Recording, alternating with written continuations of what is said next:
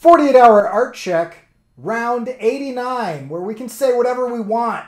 Yeah, free country. Oh, I left that up. Dang it. I forgot the 88 miles an hour thing. Okay, so we'll take that down. Did I leave it up here as well? Wait. Do you still have the shortcut to make it flip out again? I can flip it on. Yeah. Yeah. That's a leftover from episode 88, everyone. You guys should check out episode 88. It's amazing. So we are either leveling up or have hit rock bottom. One of the two. We've started doing skits.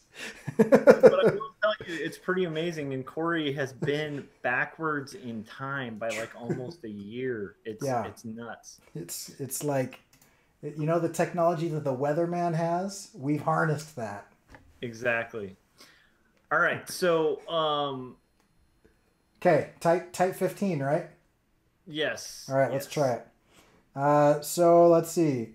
I did a video on how I animated an explosion, and then I finished that, and this is what it looks like. So, and I'm just gonna so there's the explosion.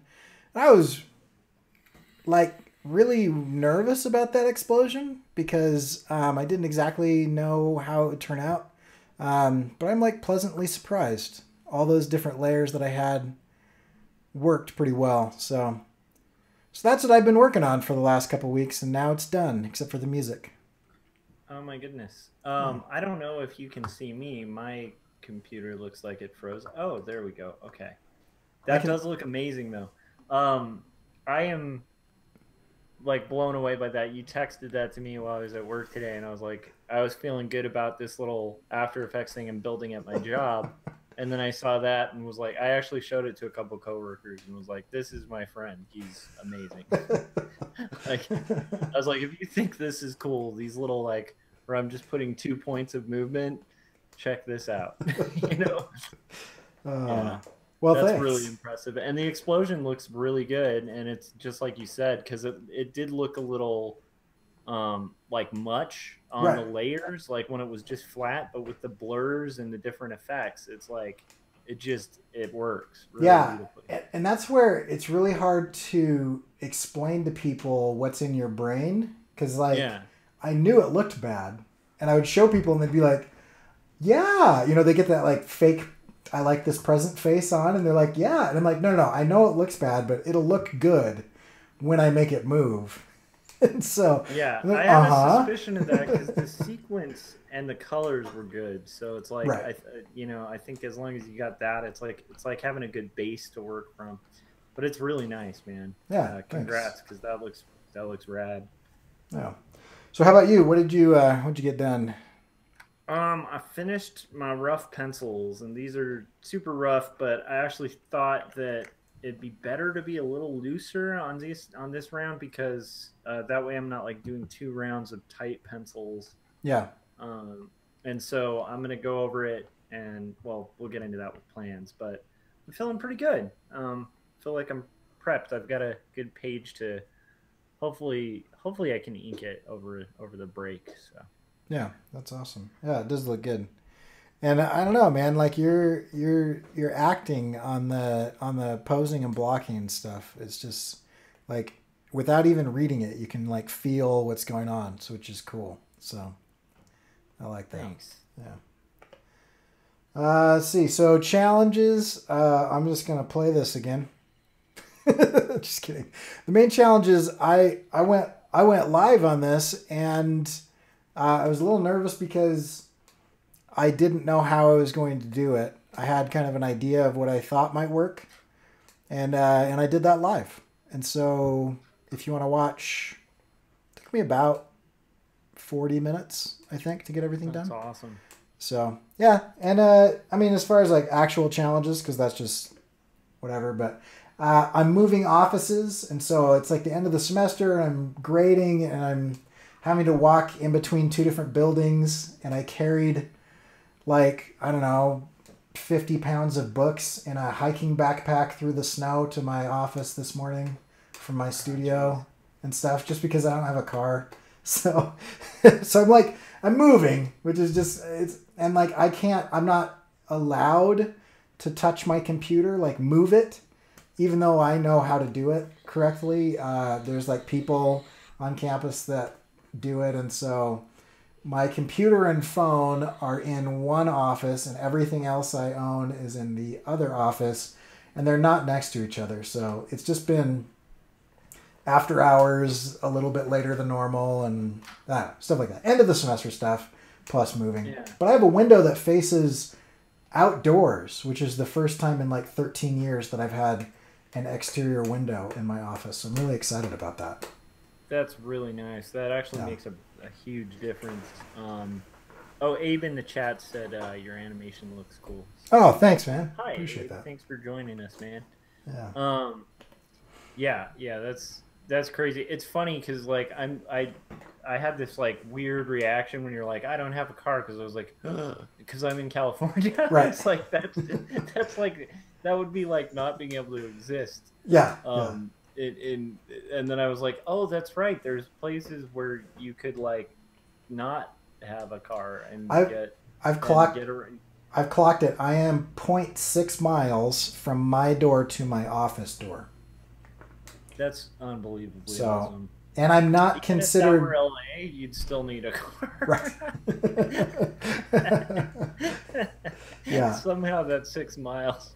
I mean, that's really amazing. We have a family car, and I have a motorcycle, but there's snow on the ground, so. Yeah. No, that makes perfect sense. I just like, it was just funny. I just realized one of my own inherent biases of just being, in California near LA, where it's like but you have to, like, how do you not? How can you be an adult? How do you exist? But that's anyhow. Okay, cool.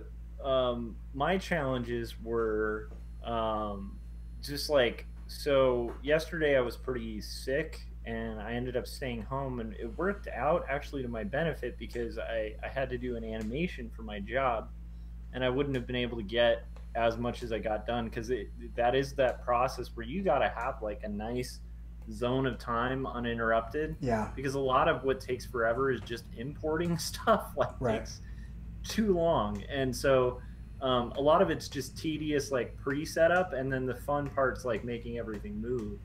But all the pre-planning and the little components and stuff, that takes like a lot of focus and time. And if you get interrupted during that time, that's like a non-starter, because you're like, okay, I've got to remember that I just did these 3 keyframes on those 2 layers, and so the next 35 layers need to be in sync with that. And so if you like stop and then come back to it, it's not like you can look at a page and be like, all right, where's the ink and where are the pencils? There. And you can just jump in. You're like, oh, here's this massive numbers and keyframes that I can't remember what I was doing. Yeah. So that was a big challenge. And then right now I'm just, I am feeling like I think this used to happen to me when I taught, and it definitely happens to me every year when I actually do take a vacation, where the second I have that burden off my back of deadlines and stuff like that, I just feel beat up and exhausted, and it's like my body's telling me all the work I've been doing all year. And so it's like today it was a struggle just to even make it to the 48-hour art check, just because of sheer exhaustion, which is weird. I don't usually feel it to that level, but just today, like I was like, I'm so just gonna sleep like forever. Yeah. But I'm so excited about having time off. So it's like, it's a challenge, but it's like a good challenge. I'm glad to have that challenge. At least you got sick now, rather than what used to happen to me, where I would work and work and work and work, and then day 1 of the vacation, my body would be like, oh, you get to relax now? The flu! Yeah. Like, oh, great. And I think I think why that even happens, though, is because it's like you're so just in kind of survival mode, right, that like you shut it off for a day, and it's like, whoa, like I've been putting all this off, like so I don't know. It's a good problem to have, though, because like coming from freelance, where I never took vacations, I never had paid days off. If I had a day off, it was unpaid, Mm-hmm. that's something I really appreciate to this day. Is like if I'm literally having paid time off, that's a good boat to be in. You know. Yeah. Yeah. So plans for me. Oh, I don't know. What is it? Friday. I finished the thing I was working on. I haven't thought about Yes. plans at all. Probably my plans are I need to shift from being crazy professor guy to be dad husband who needs to go Christmas shopping or draw some things. My daughter asked me this morning, Dad, for Christmas, would you draw me a picture? And so I'll probably spend the weekend making her something. She wants me to draw her as a Harry Potter character, so Dude, that'd be kind of awesome. fun. Yeah, It's because flattering, man. yeah, well, my wife was like, hey, because she drew her sister.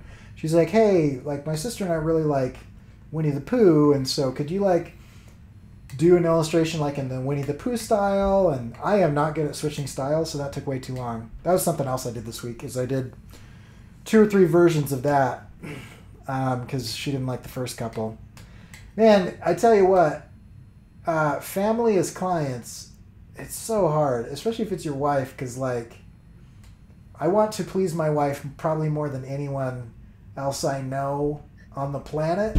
And so when I show her something that she wanted me to draw for her, and she's like, "Yeah, that's good," I'm like, "Okay, it sucks. I'm gonna throw it away and start over." You know? But we finally got that printed, and then Scarlett saw that and was like, "Will you draw me a picture for Christmas?" So Aw. those are probably my plans. Those are good plans. I haven't thought them Good through, but clients. Those are the best clients. yeah, It's funny.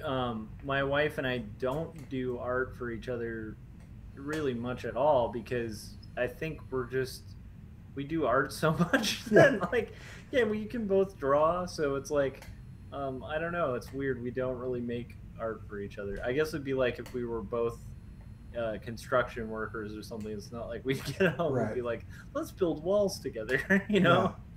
Um, but but it is fascinating, and it is it's a really good gift. It's actually my wife in the background is working on some paintings and stuff for family. So Yeah, that's awesome. for Christmas. So yeah. So, what are your All right. plans? Let's get into plans. I Christmas is a big plan. I sincerely think that will probably be. I'm still gonna try to do something comics related that day. But I suspect that might be one of the few days of the year where I'm not gonna do a lot, if anything.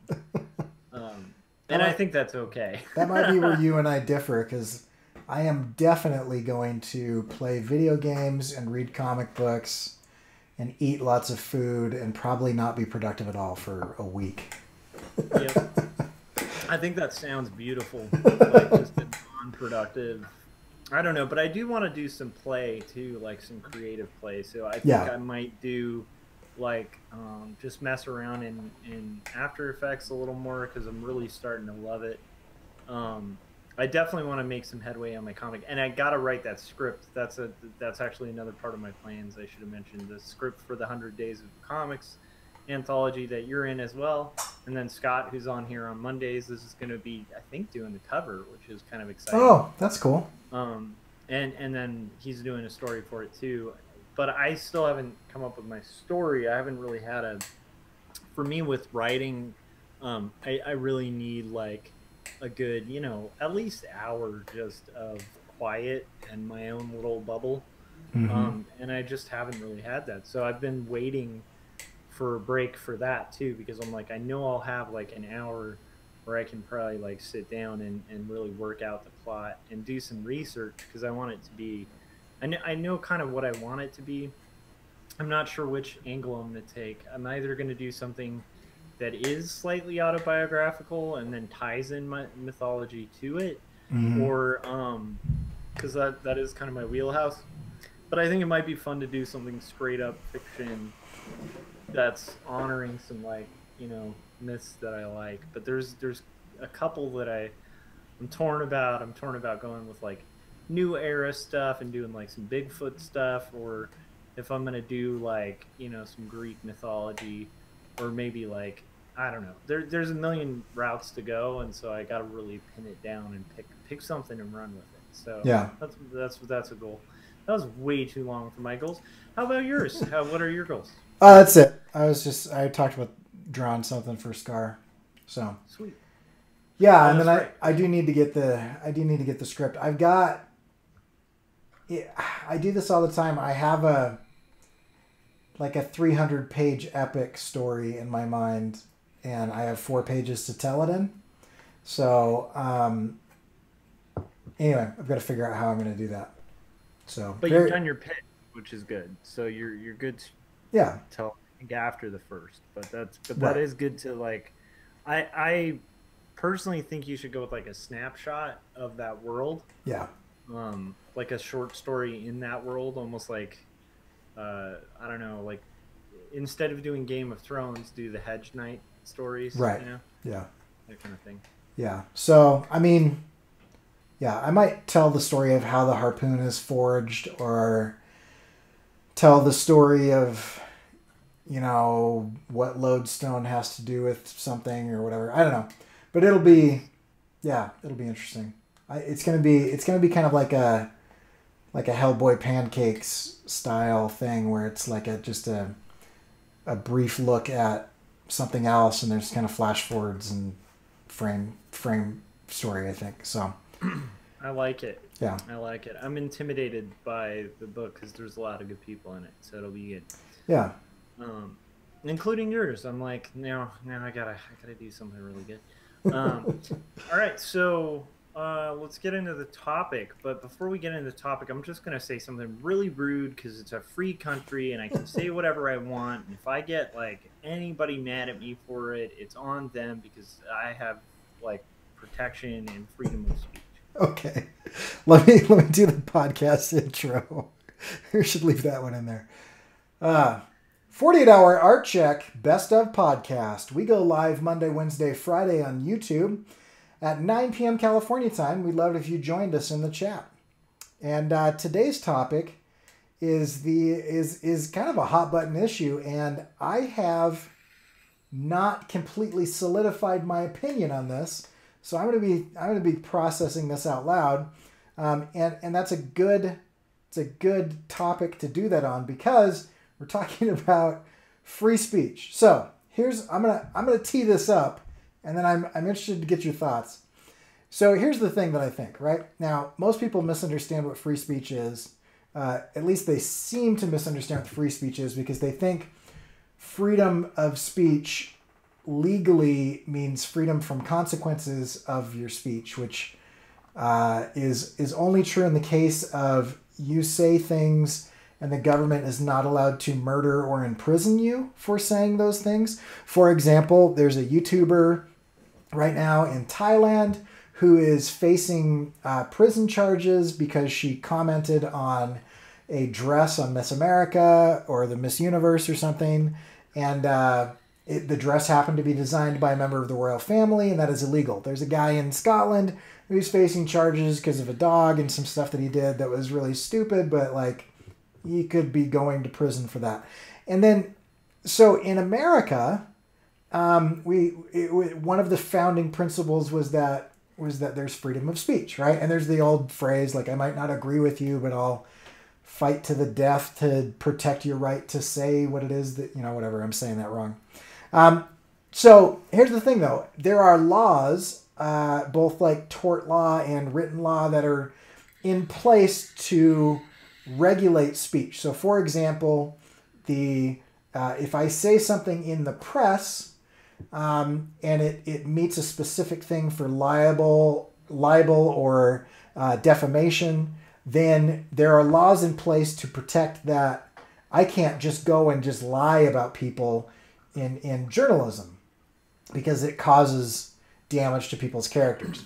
Yeah. But then at the same time, I can't be put in prison because I have a dissenting opinion from the ruling class at the time, whether they be donkeys or elephants or whatever mascot happens to be running the White House or the House or the Senate or whatever.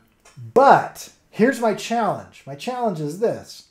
My challenge is that all of those laws are really old, and they kind of remind me of intellectual property right laws, where we are trying to apply exceptionally old laws to a completely different situation, because in the past 10 years, the game has completely changed. It used to be that mode of mass communication was gate-kept and regulated. The FCC can come out and they can say, hey, you can't say that on television, because we control, the airways, and there are certain rules, and, there's still freedom of speech where you're not going to go to prison, but you can't be, there's some lines that you can't cross.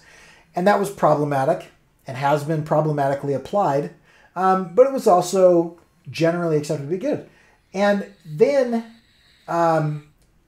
things have changed, and now there's MySpace and Friendster, and then Twitter and Facebook and YouTube, and on and on and on and on. And now anyone has a voice that can carry, and people are being radicalized into significantly problematic groups that are hate groups or whatever. And so the ability to spread hate and vitriol has increased, and the laws have stayed the same.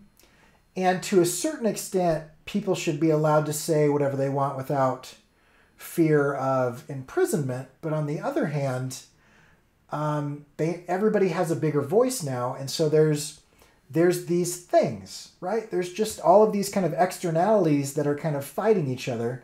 So I just wanted to talk about that for a minute, because I'm kind of curious. Like, Patreon right now is going through a thing where some guy said horrible things and was a total idiot.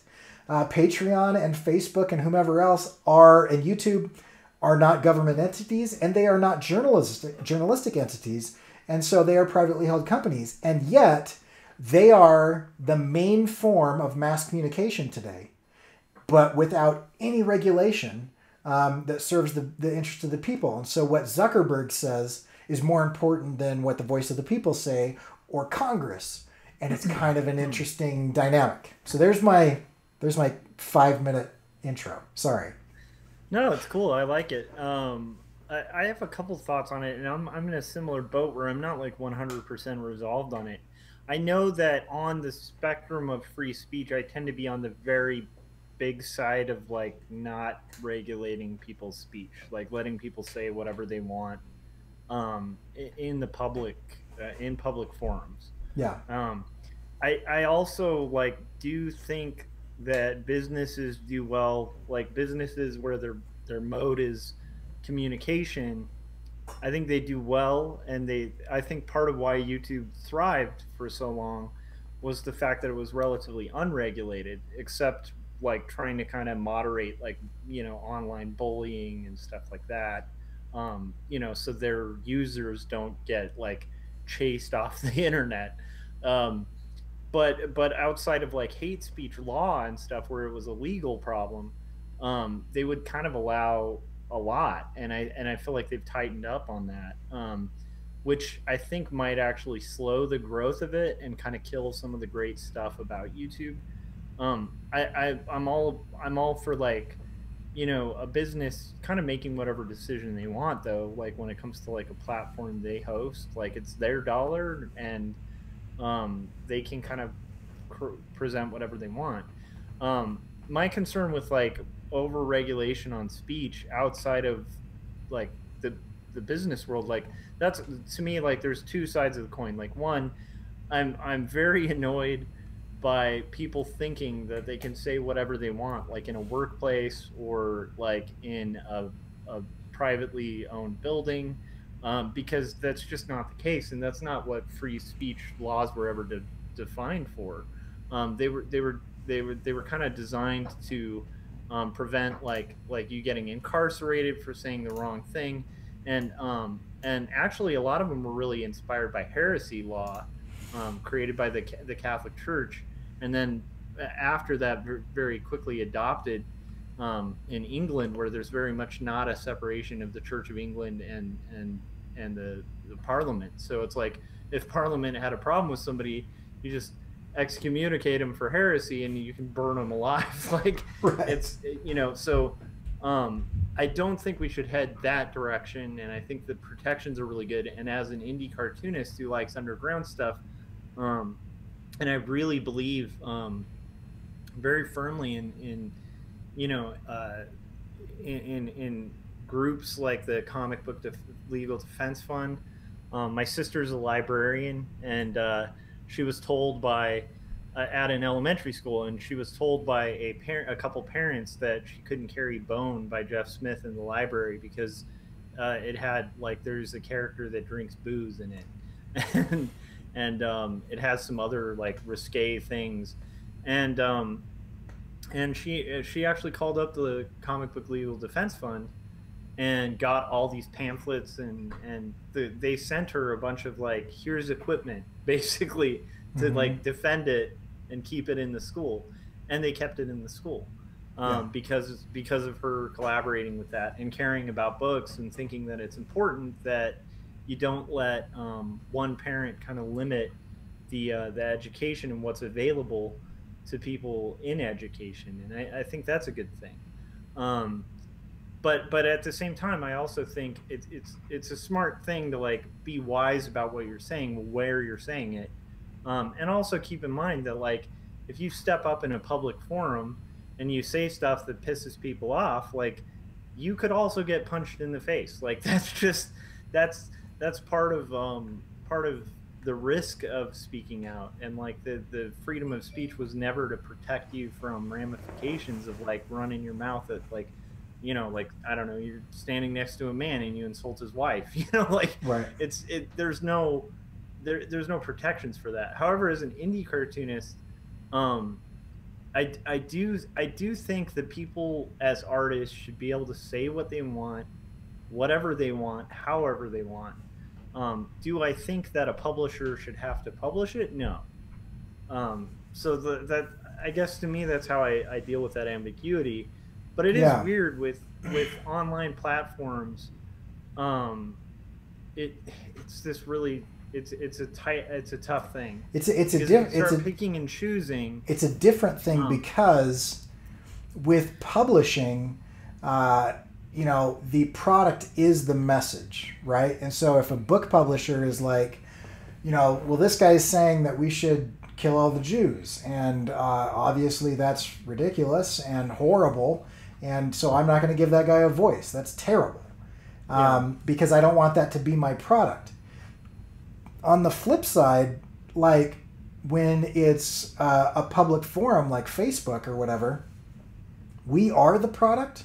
The product isn't the messaging. The product is the eyeballs, right? The fact that we are there, they take our data and they are selling. And I just went to a lecture about more stuff about what's going on with that, and it's crazy. But the product is not the message, and so it is almost like a town square situation, except multiplied. And so it is privately owned companies, but it is also the main mode of communication. And so we've privatized communication, and we haven't updated the laws for externalities. And so, that becomes problematic, because if you think about like the primary source of communication before that, the telephone, like, people would have been up in arms if like you're in the middle of a phone call and somebody was wiretapping you without a warrant. Right. And suddenly goes, oh, sorry, you can't have service through this phone company because you were just using the F word or something, on a phone conversation. Yeah. Like people would have sued the government for that kind of thing. However, that seems to be happening in mass on the internet because there is no like system of laws to deal with it.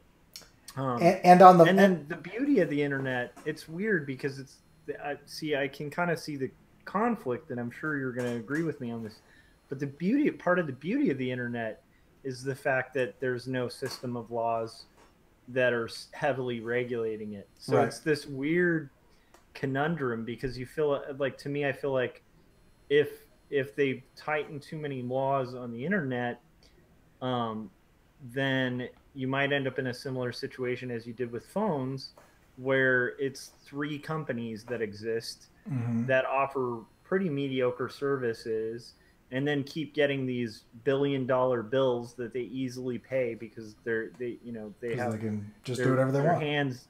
Yeah, the government's got their hands deep in their pockets, and they all collaborate to like up the rates and slow down service and kind of like never and it'll slow innovation and stuff like that. So it's such a tough one, with that. And then if you look at the difference between Pinterest and Tumblr, Yeah, there's an argument against what I've been talking about and for the private companies kind of doing whatever they want. Tumblr was intended for artists and creators and all this stuff, and I don't know what the percentage is, but it is mostly pornography, right? And fine, I don't care, I don't choose to consume that myself, but like it's out there. There are certain places that are trying to claim that it's a public health issue, and there's arguments for that or whatever. But Pinterest, they came out very specifically from the inception, said, since this is a visually based site with an infinite scroll, it could easily become something different than what we want it to become. And so they curated who was allowed on their platform. Yeah. And then beyond that, heavily monitored, how that was. And Instagram has done a poor job of that, but has tried to do that from the beginning as well. But if you look at the difference between Pinterest and Tumblr, they are basically the same, right? It's a big infinite scroll of images, and there's some differences, and people will argue with me about that. But the main difference is, one is very open and has kind of, I just feel like if companies don't go out of their way to protect their mission statement, then they will, the laws of entropy, everything breaks down and degrades and rots and crumbles. I mean, everything is going to break down. Without a positive push towards good, then things break down. That's just a natural law of the universe. But the problem becomes the definition of good.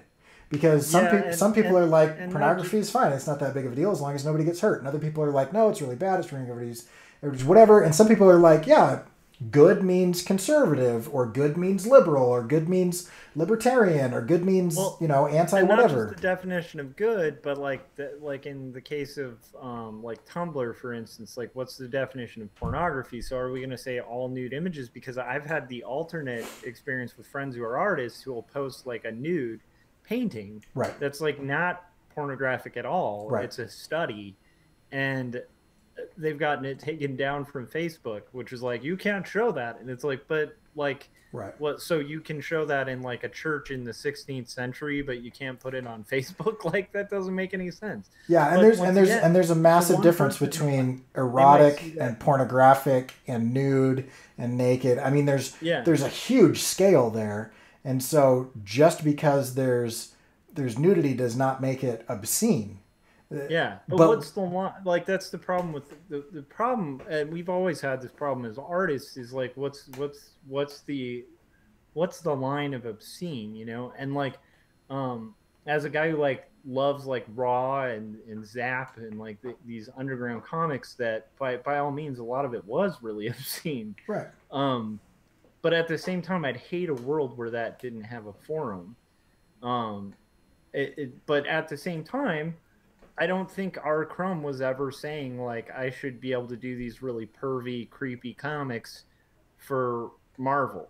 Right. I don't think that was ever a claim or even an ambition of that artist. Yeah. So it is weird when you have these platforms that have the reach of like a Marvel Comics, but they don't have the regulation of that. It is interesting.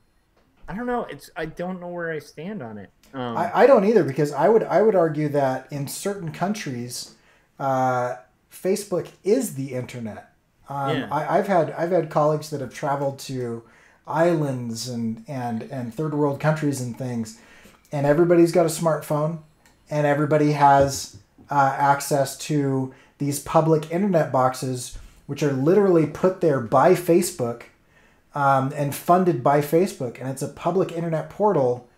and Facebook is the internet. You Yeah. go to Facebook for the internet, and you communicate with people via Facebook. There's no browser. There's no anything else. And so when you have a private company that is controlling 100% flow of information to specific countries, what then? Right? That's not even a national issue. That's an international issue. And what if, hypothetically speaking, somebody comes in and figures out a way to game the algorithm and can literally move the populace of the world to vote a specific way, because we have so much information on people now that we can do that. Like, it's such a complex issue that I just don't feel like the old laws are applicable anymore. They're keeping me from going to prison because I say Trump is bad or Obama is bad or whatever, but it doesn't necessarily protect an angry 17-year-old man from being radicalized into a terrorist group or a white supremacy terrorist group or whatever else. I mean, some sort of violent, organization that is manipulating, somebody in that transition point in their life. Like, technically those people their brains aren't even fully developed until they're 24. And so there should be some kind of protection, but I don't know if that's government. I don't know if it's community. I don't know if it's private people coming or private companies coming together. And because I don't, that becomes this thing of okay, so there's a good argument to be said that by trying to kind of I would think, just with human nature, the way I see it is, like, if you take a book like Mein Kampf, which is a terribly written book that was extremely influential by one of the worst human beings on the planet, but it's still in print. And a lot of people think it's important to read, even if you disagree with it, because it gives you a window into how that horror happened. Right. And like the thinking of that. Now, should that book go out of print because some guy reads it and gets inspired by it and then recycles some of the bad ideas within it? Or should that person who's the point being, like, if you say, like, you can't read this book, is that going to do a lot of good, or is that actually going to encourage people to, like, make that book more and more important than it actually is? Right. Whereas, like, if my son ever wanted to read that book, I'd explain the book to him. Yeah. I'd be like, this is the guy who wrote it. These are a million books by better authors who had better ideas. You can read that, but you also need to read Night by Elie Wiesel. Yeah, exactly. Right. And so by pairing it and by actually demystifying it and not banning it, I think you actually do more of a service to the cause against it. And I would agree with that on Mein Kampf, because Mein Kampf is a horribly written book. Here's my concern. There have been studies done that anger is the fastest spreading emotion on social media, and so the nature of empathy and kindness, which I think personally, I think those two things are the solution to the world's problems, right? If you can empathize with another human being, then they become human to you, they become like you, and you can see the world through their eyes, and then that de-escalates major issues, right? But if that is a longer conversation, it's very nuanced, and it takes a more active participation on both the giver and the receiver of that information. Whereas it hate actually creates less of a hit in your head. Like you get more chemicals from the hate. Because of the biological imperative of rage and anger. It usually means, that there is danger or there is conquest, and those were survival mechanisms back when humanity was not a given, But now that we are in an age where I don't even know how to fight, it's not like required for me to be able to hunt or defend my home or my village. You know, I don't know how to like move in a phalanx formation with my neighbors. Like, you know, like that's not how society is anymore. And yet those biological imperatives still reward aggressive emotion over empathetic emotion. And then there's studies on that talk about the addictive qualities of it too. So it's like it's actually an addiction. So it's like it kind of feeds itself. Like, so if you start giving into like rage and anger and hate, it actually starts creating like pathways in your mind that are going to make it easier each time you're confronted with something to get angry or respond in that way. So by that nature, it's like you're right. There's all these. It's like sending a kid into a candy store with like a banana. Yeah, The banana's pretty good for them, but what's the likelihood they're going to pick the banana when they're surrounded by all this candy that's going to give them that sugar rush and that instant fulfillment? Here's $50 that you can spend on whatever you want, but I want you to remember that bananas are good for you. Go into the candy store, and I'll see you in an hour, right? Yeah. And so, as an adult with a fully developed brain and decades of experience going down different paths, and not having been radicalized in my youth, I can go into a candy store and responsibly navigate that situation, right? Yeah. But as a 6-year-old, I couldn't. As a 13-year-old, I couldn't. And so that's my challenge. I don't have an answer, but I'm just watching this Patreon thing. I'm watching these YouTube things. I'm watching these Facebook things. I'm watching what's happened, frankly, right now in the comic book industry, in the movie industry. And it's always these angry small minority of people that are saying some stuff that is absolutely and patently ridiculous and mixing that with some stuff that makes sense, you know? I mean, we've got people out there that are like, you should tell good stories. And I'm like, yeah, I love good stories. Good idea. And they're like, and black people shouldn't be in them. And I'm like, whoa, hold on, you weirdo. What the crap is wrong with you, right? But because it's got some truth in it, they kind of mix that truth in with these weird, horrible, hateful lies. Yeah. And some people don't have the experience to be able to navigate that situation. So I don't know what you do with that. I think, you know what I think it is? This is my own thing, but I think people need to start curating more, like as individuals. I think, you know, especially as parents, it's like, you know, you got to know what's on the internet. And so like letting your kid just kind of freely surf the internet with a couple parental controls on there is not going to prevent them from coming across some creepy, crazy stuff, because the internet is a Wild West scenario. So like, you know, to me it's actually it's not all that different from like, you know, the settlers, you know, like would you let, like, you know, let's say you're on the Oregon Trail, are you gonna just let your kid wander off into like an area where there's like snakes and all these dangers, or are you gonna keep close by with some protection for your kid while you're traveling through a relatively dangerous territory, you know? You know, I think curation's important for individuals. Like, I think not, and I don't know how you grow that. I don't know if you can I like how you are legislate it. I like how in the same 5 minutes you've said, I would let my son read Mein Kampf, and curation is important for parents. I love it because it's both of those things. Now, but my point is, like, if he's like 17 or 16 and he's reading a lot of books and he's curious about history, like, I'm not going to prevent him.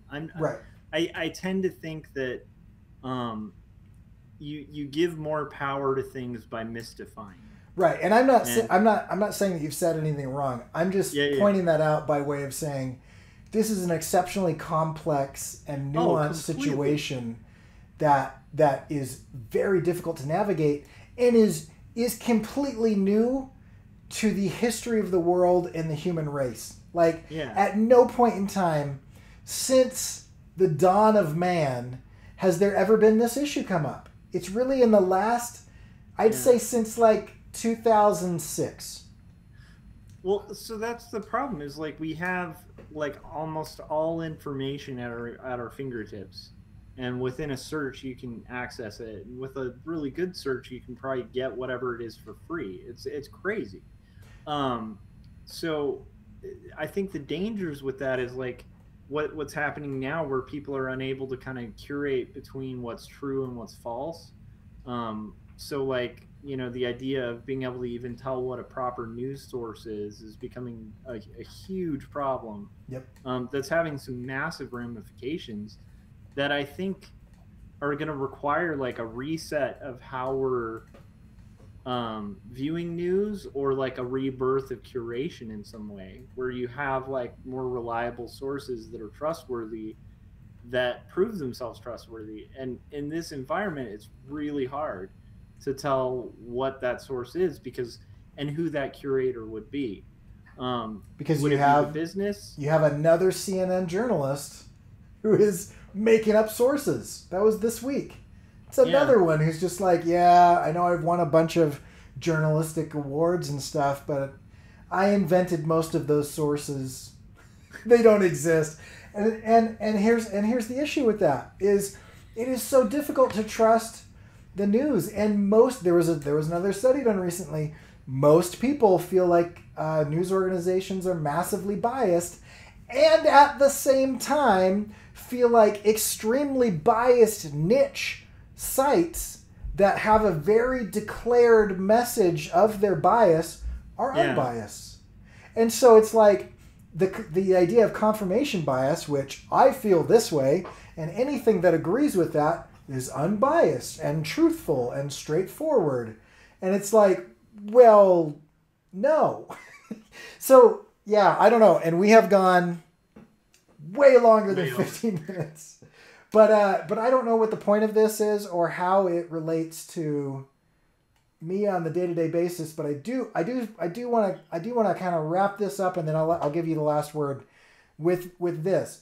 I think it is exceptionally important especially for artists, and by artists I'm being liberal with that term to include anybody that's making things, creators, to authentically speak your truth. And I know that sounds really kind of like a I don't know, really a trite cliche thing to say, but like if you can tap into what makes you an individual and explore that out loud with the intention of connecting to other people through what it is that you're creating, whether that be making them feel horror, making them feel funny, making them feel whatever, some sort of human connection.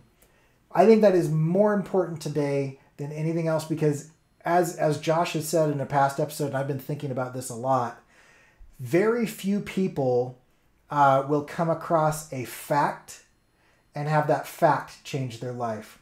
But most people will go through something and come across a song or a painting or a book or a political cartoon or something, and it just hits them at just the right moment to where it drastically changes and alters the course, whether they were going to commit suicide and then didn't, or whether they were thinking something horrible. And this has happened to me. I remember thinking horrible things about a certain class of person, and then I came across a comic that depicted an idea, and I thought, I've been thinking wrong, right? And it was the art that was able to transform my thinking and help me progress in the way that I was thinking to where I understood humanity better, not because somebody spouted facts at me, but because I experienced something on a human level.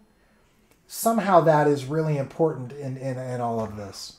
Yeah, and I think it's weird because I think as an artist, I think you want to be conscious of what you're communicating, but I think that watering down what you're communicating, if you want to use the F word, you should use the F word. If you want nudes in your story, you should have nudes in your story. If it's essential for the story, if it's what you want to communicate, I think you got to let the filtering happen through other people. But I do feel like I feel like we're in this mix of people who are kind of shock jocks in a weird way, like even artists who are being kind of shock jocks just to get more like YouTube subscribers or whatever. I definitely say that in the comics criticism territory. I think there's a lot of people who are just throwing out like things that are intentionally inflammatory just to get hits on their videos. And that to me I don't think is it's not very authentic. It's pretty transparent, and I think it might actually bite those people in the end, because it's a very short-term gain. Yeah. What I'm talking about isn't being unfiltered in that way. I mean unfiltered in the way of being a little fearless. And I think that we're in a weird area where those, like that type of creator is pretty fearless, but it's fearless because they know there's money at the end of the rainbow there, you know?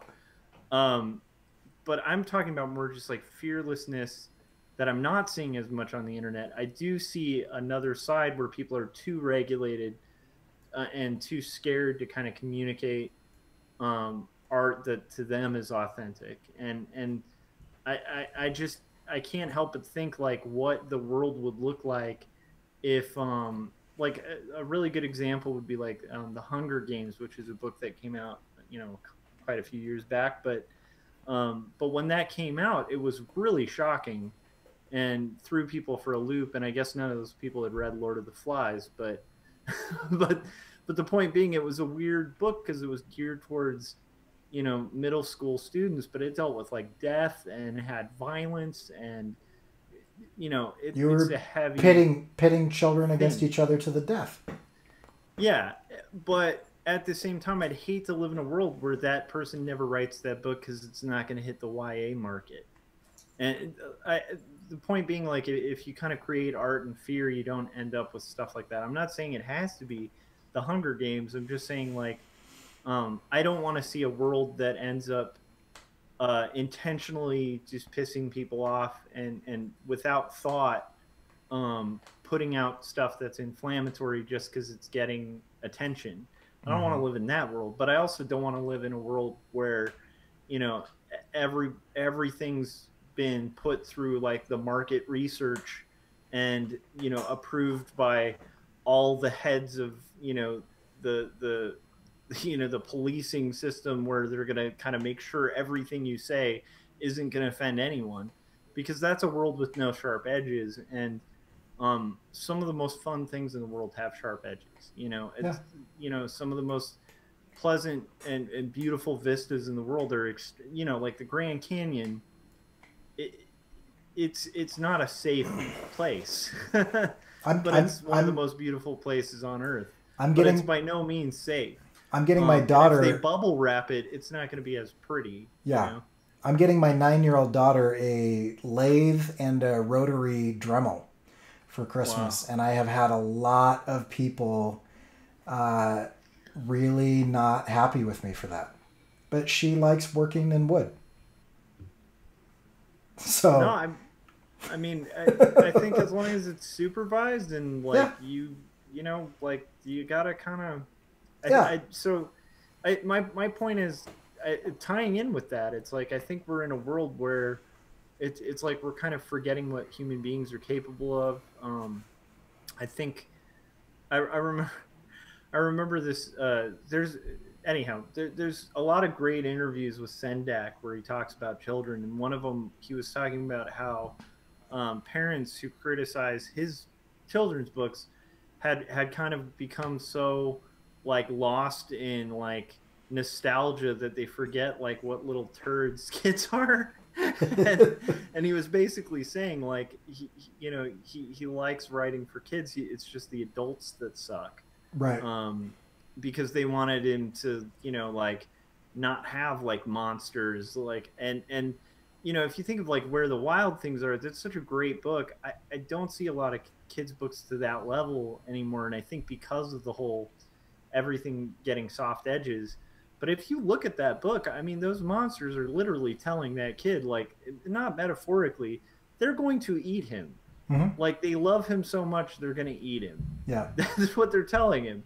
And that's horrifying. It's Right. the whole thing's kind of horrifying, but it's such a great piece of art. And so that's my point, is like when you're approaching trying to tie it into art, I would just say when you're approaching speech in art, don't regulate yourself.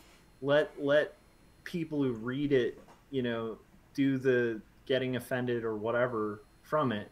But at the same time, don't just be offensive to be offensive. Have an intention, you know? Yeah. And if you're gonna be offensive, like, know what you're doing, so that you're coming out there like, Iggy Pop, on front and center. You're like, I am being offensive. Like, that's I guess that's what I'm getting at. And I would semi counter that with,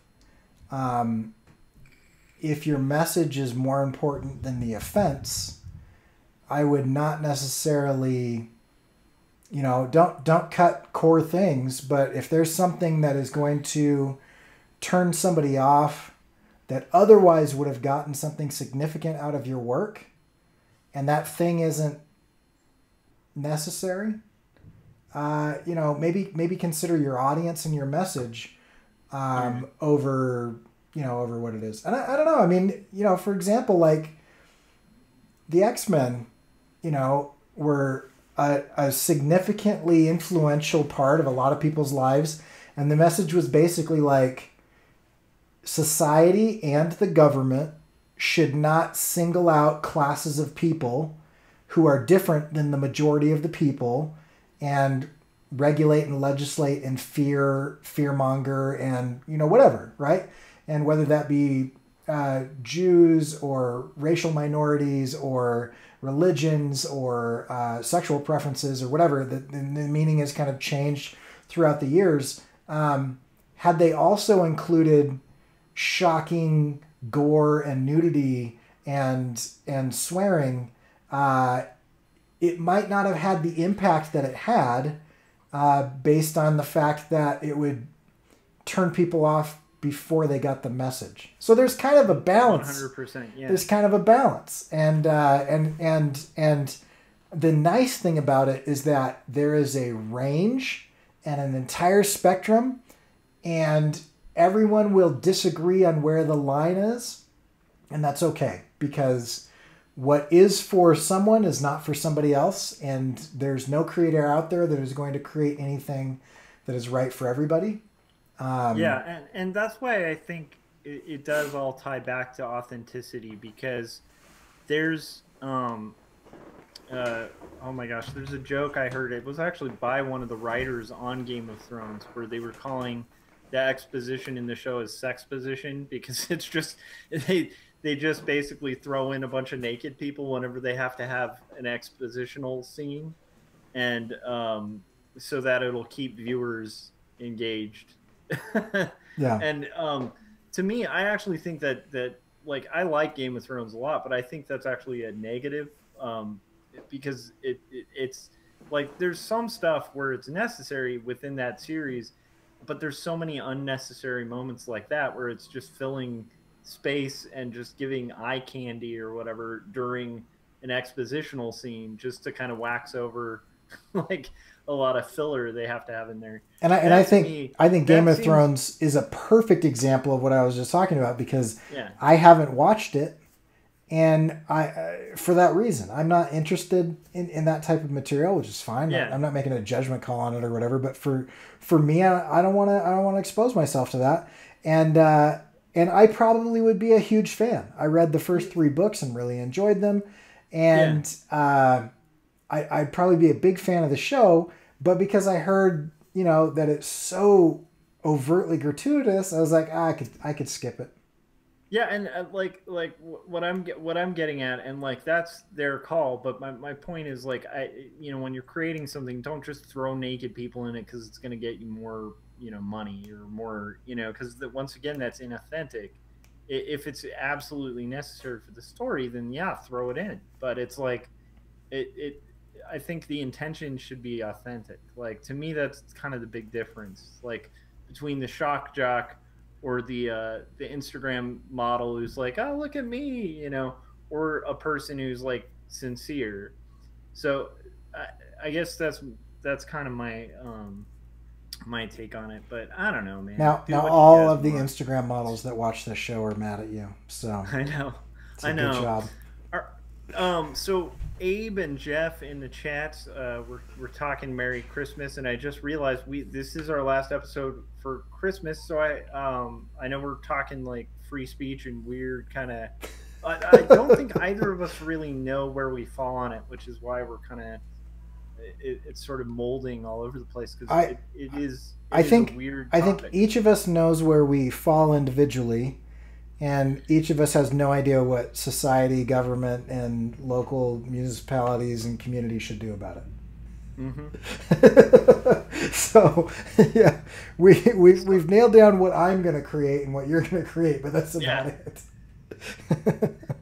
So anyhow, Yeah, free speech aside and all that, like I hope you guys all have a Merry Christmas. I hope yeah. you guys have a really good holiday. I hope some of you guys are taking a day off. If you guys are freelance, because I know a lot of our community are like freelancers, treat yourself to like a day off of, the grind and enjoy family and stuff. This is gonna be a fun break.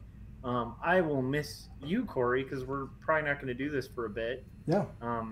Maybe I don't know, towards the end of next week or whatever, I'll message you and we'll get back on the roll. But I think we're gonna take a tiny break, and that's good because, like, dude, we're gonna open presents and be around family, and I don't know. To me, like that kind of stuff is good to get that reinvigoration and stuff. But actually, this is a pretty good topic because it's also a way to get the free speech out of your system before the family gathering, so you don't end up you know yeah. Yeah. So with that said, thanks to everybody who's joined us in the chats. And yeah, go check out CoryKerr.com. Rewatch that animation. Watch the video on it too, on animating the explosion, because it's amazing. You can check out my stuff at quarterlystories.com, or go to topis.io and add quarterly stories to your library there. I'm like super close to being at the point where I'll make advertising revenue on it, so that helps a lot. And then other than that, just if you're listening to this on iTunes, give us a 4-star review. And other than that, just have a really good Christmas, and we will see you guys sometime probably late in the next week. Bye. See ya.